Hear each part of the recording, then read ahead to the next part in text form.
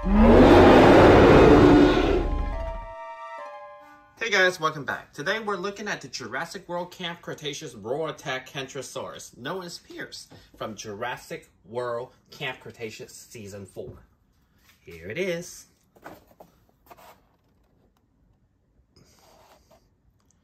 Toro on the box, so you know he was in the show. Darius is there. Some of his action features. And then here's the back of the box, along with his box mates. The Dinosaur hasn't been found yet, but I think that's due to the fact that most big box stores are getting block cases, solid cases of each individual dinosaurs versus an assortment. So just take a look. Right out of the box, you can see the scale of him next to the campers. Pretty faithful to the show, along with the coloring of the sculpt. Let's take a look.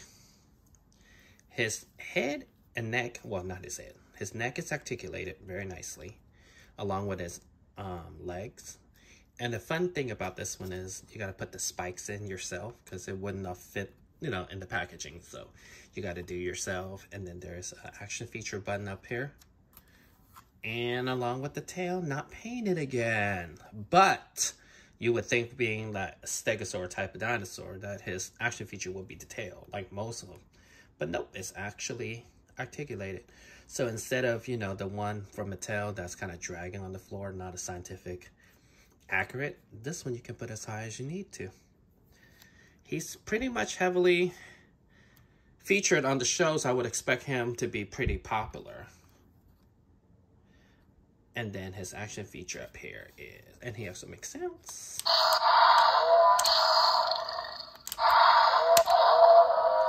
Pretty cool, right?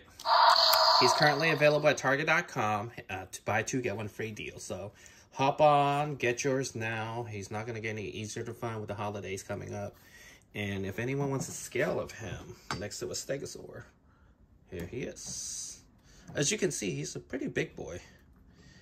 A pretty big one, but it's nice to see something other than stegosaurus, you know, so. And here's his code.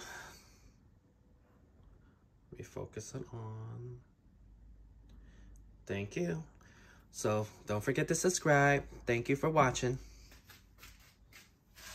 See you next time.